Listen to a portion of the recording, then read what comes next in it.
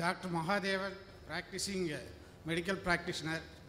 Day before yesterday, I attended Mr. Abdur Rahim Green's lecture. There was a question posed to him by a medical student.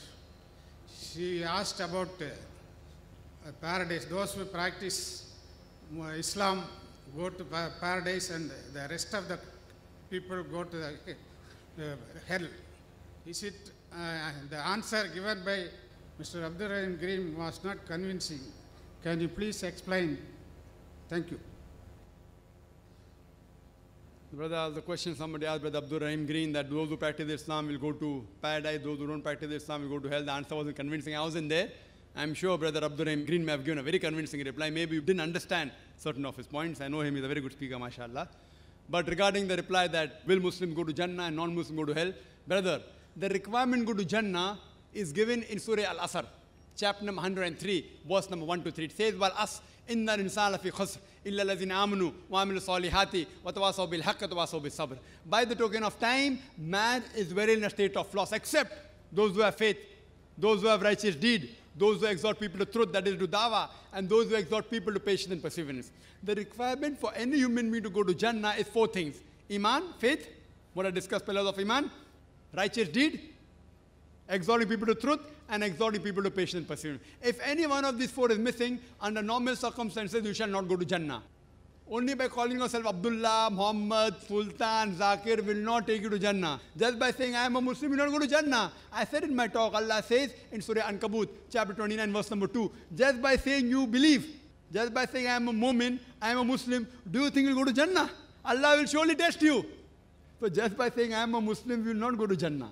A person who practices Islam, Islam comes from the root word salam, which means peace. It also means submitting a will to God. A person who submits his will to God is called a Muslim. So a person who follows the religion or submitting his will to Almighty God is a Muslim. So anyone who submits his will to Almighty God, whatever his name may be, he will go to Jannah. So criteria to go to Jannah is having Iman. In all the pillars I mentioned, Almighty God is there. You have messengers about the hereafter, about his books, etc.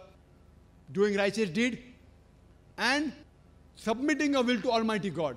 If you submit your will to Almighty God, in Arabic it is called as religion of Islam.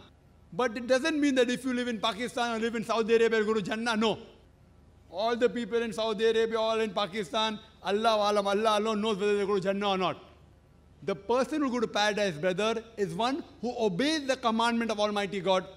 The person who obeys the commandment of Almighty God, and I discussed many in my talk, if you obey these commandments of Almighty God, just by name, calling yourself Muslim or Muhammad or Abdullah, that will not take you to Jannah. It is not compulsory to change your name. The name, Green, is not a Muslim name. So that doesn't mean you won't go to Jannah. We pray to him that may the brother, inshallah, well, he has reverted. He was a Christian. So the name will not take you to Jannah, your deeds will take you.